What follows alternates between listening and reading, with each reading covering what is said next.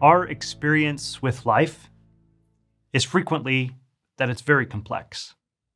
When we're young, we're often told that there's a simple choice between what is right and what is wrong.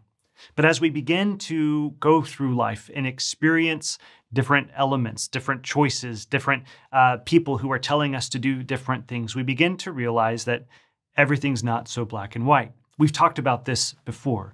Life is just complex.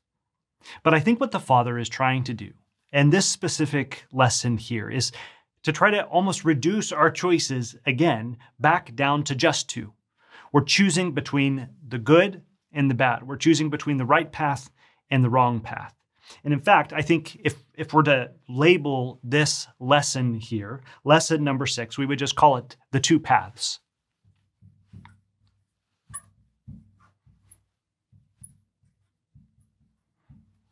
It seems the Father is telling the Son, I know that life is complex.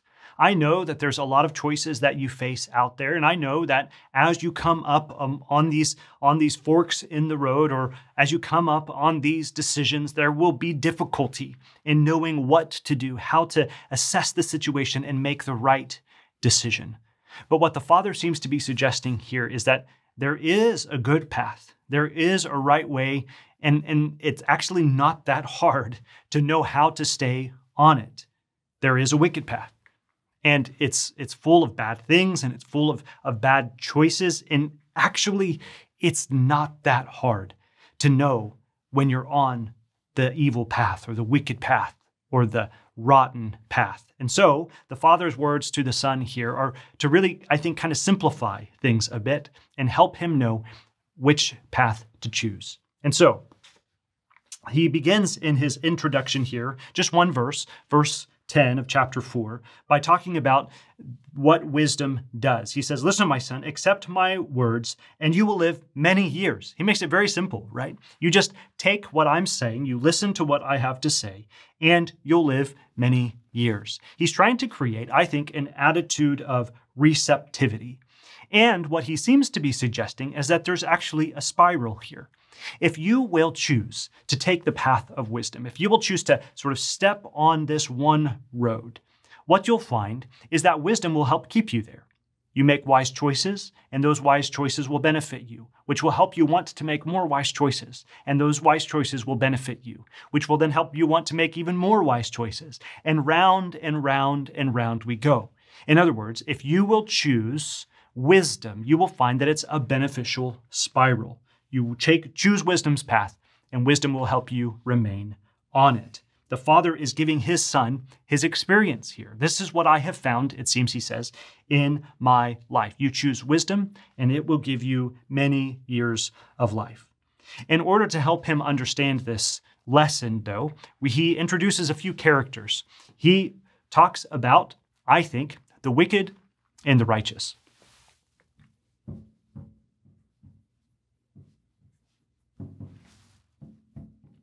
The wicked are, of course, those who take the bad path. However, the righteous are those who take wisdom's path. We will meet both of them as we continue on in the journey. He says, verse 11, "I am teaching you the way of wisdom. I am guiding you on straight paths." The word for teaching here is related to the word show. In fact, that's kind of what it means. I am showing you the way of wisdom. Teaching often looks like showing, especially, I think, in the Old Testament.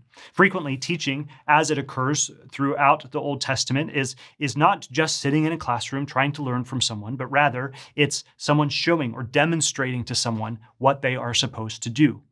Other forms of instruction include helping someone experience the negative consequences of what they've done.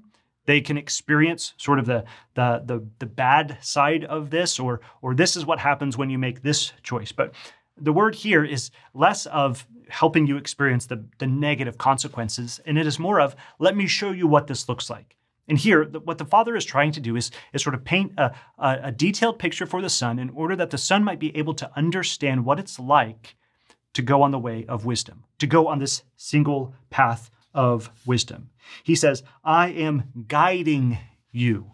And the word he uses for guide is related to this word for walk or tread on a path. In fact, the word for path is related to this verb. The same letters that occur in the word for path are found in this verb. And the idea, I think, is the Father is saying, let me help you tread on this path. Let me help you walk on this straight path.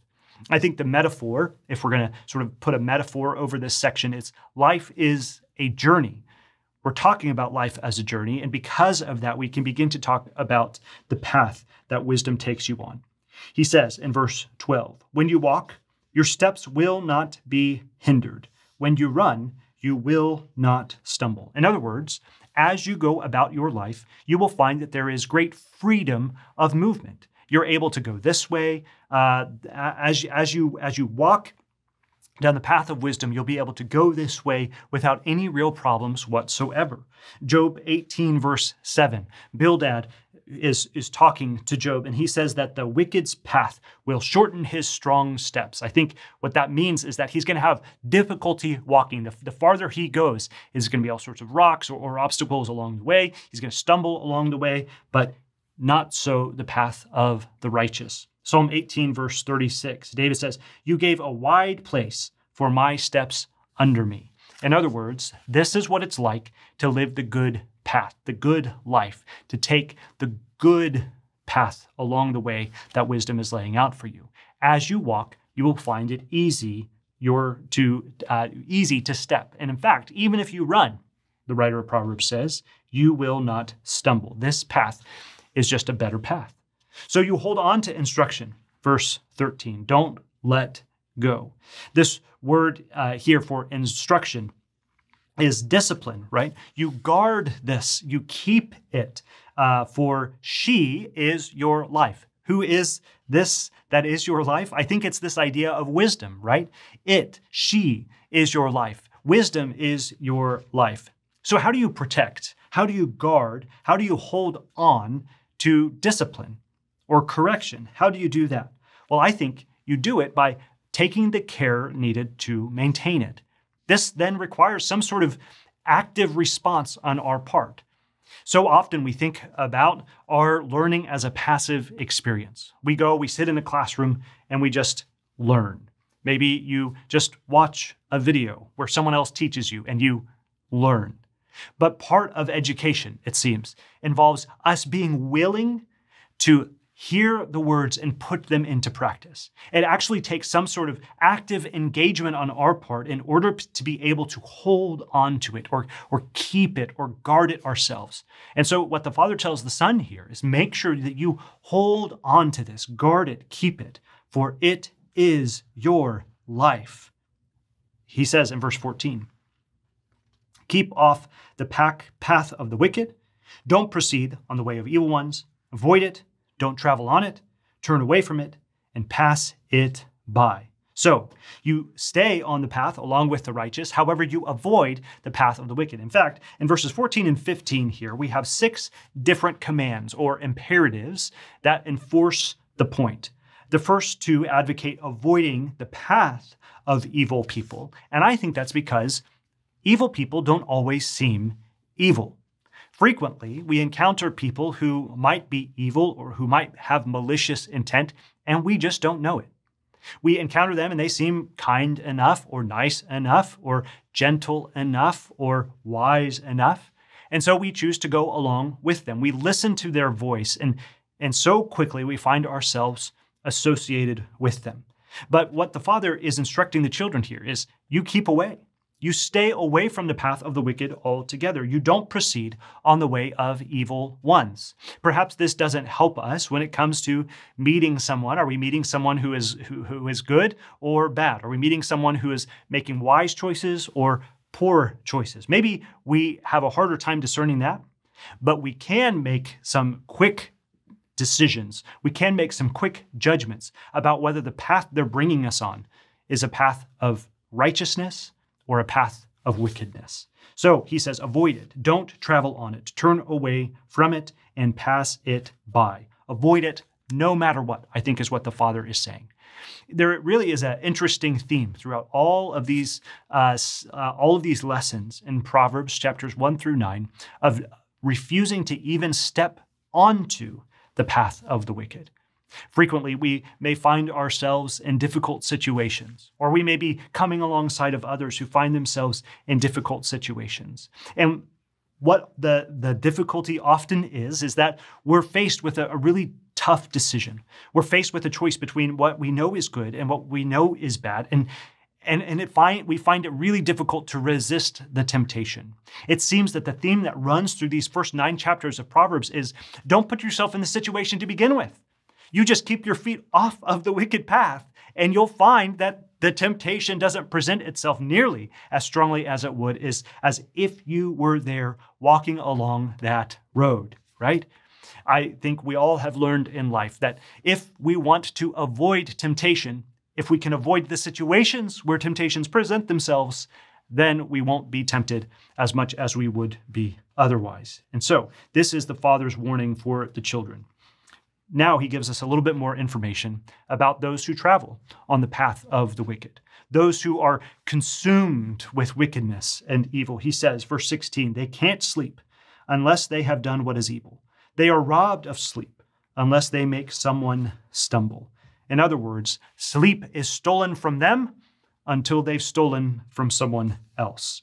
And this, I think, we talked before about the beneficial spiral. This, I think, is the negative spiral. In other words, you do wicked, and then that wickedness will cause you to do more wickedness. And you can't stop. They don't steal to live. They live to steal, it seems. So they steal, and it makes them want to steal more. And so they steal more. And then that makes them want to steal more. And so they steal more. And down and down and down this spiral goes. We continue on this path of the wicked. The danger for the son is falling prey to the wicked. If he is too ignorant, if the son is too ignorant of what he's doing, he's going to find that his path is merging with theirs. And the reality is, maybe he feels like these are just friends, right? We think back to Proverbs chapter 1 and the enticement of the crowd. Come along with us. Why don't you throw in your lot with us? We'll have one common pot. All of us together. We'll share the profits. And the father says, don't do that. Don't even go down with them because they're actually lying in wait for their own blood. What the father is saying to the sons here is that if you aren't careful, you'll find yourself with the wicked, but the wicked are out to destroy you. They want to take your life. They're out to steal from you. And so maybe it feels like they're just wanting you to come and join with them. They just want you to be their friend. They want you to be their companion along the path. But he says, no, it's an unwise choice because they're actually after your life. They can't sleep until they've stolen, and you will be the one that they steal from. And he says in verse 17, they eat the bread of wickedness and they drink the wine of violence. In other words, their sustenance, the things that they eat and drink on a regular basis, are wickedness and violent acts. In the ancient world, it's very, very likely that wine was more common than water. In some places, if they didn't have easy access to wells, then they would rely on the fermented process that produced this grape wine that they would drink. And I think this was a very common drink in ancient Israel. People are regularly drinking this. This is just your regular sustenance of quenching your thirst. You drink wine. At the same time, bread becomes really the basic sustenance of life. Every day, it seems, the women would sit around in a circle and they would have their grinding stones and they would grind out the grain for use each day. It seems that this was a common practice in ancient Israel, that the women in the town would gather together. They've actually found in several villages, what seemed like early Israelite settlements, that there's remnants of grinding stones kind of in a circle form. And it seems that the women would sit around with one another. And by some estimates, people think that they would spend about 2 hours every day to grind enough grain or enough wheat for bread to be provided for a family of 4. In other words, just for your small family, if you're trying to provide for them, you would sit together with the other people in the circle. You would grind for 2 hours in order to make enough flour that you could be able to use to make bread. And so, because it seems that this was something that the women engaged in, this became a circle of sorts in which they would provide for their family and by which they might pass around the news of the community. But this was a part of daily life. And so much so that bread becomes a way of talking about this is the way we live. It's such an essential part of life that this is the way that we provide for one another by providing bread. This is the main thing that we eat. And so these individuals who are on this wicked path, they're drinking the wine, but it's violence. They're eating their bread, but it's wickedness. And so the idea is this is all they're consuming. This is their regular sustenance of life, is these evil things. And if you find yourself on the path with them, you won't be eating the good bread produced by mom, who that brings health and life to the family, or the good wine, right, that was harvested in your own vineyards by your family, right? No, this instead is the bread of wickedness, the wine of violence, and it leads you to death. And so verses 18 and 19 really is a summary of where we've been. It says this: "The path of the righteous is like the light of dawn, shining brighter and brighter until midday." The wicked and the righteous here are contrasted with this metaphor of light. And light is a metaphor frequently in the Bible, really in the Old Testament is where we see this become such a significant piece. Light is what happens when God shows up. Light is actually, remember, God's very first words, right? Let there be light. And it seems that light is this metaphor for God's presence, God's goodness throughout all of Scripture. And so those who are on the path of the righteous will find that they're living in light. They're living in the light of God's presence even. And it will shine brighter and brighter and brighter and brighter. Again, this cycle that is beneficial, that's good. That is what is life. That is what life is like on the path of the righteous.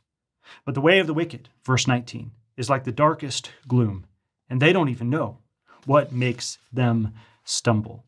So the wicked will find themselves living in darkness. They have turned away from the light of God's face, and so they don't experience any light as they go on their journey. And as they're on their crooked path, their path that takes them towards destruction, they find themselves stumbling, and they don't even know why. And so the choice for the children is at the beginning. The choice comes when you have to choose which path to take. As your life path forks in two, you can choose the path of the righteous, or you can choose the path of the wicked. And I think what the Father is trying to encourage the sons with here is to choose life. I know maybe life seems complex. I know it may seem that it's not always just a choice between what is good and what is bad, but I think the Father is saying, no, it really is. It really is. Will you choose to align yourself with wisdom? Will you choose to turn away from the path of the wicked? Will you choose life that is the good path? This is the way you should go. Walk in it.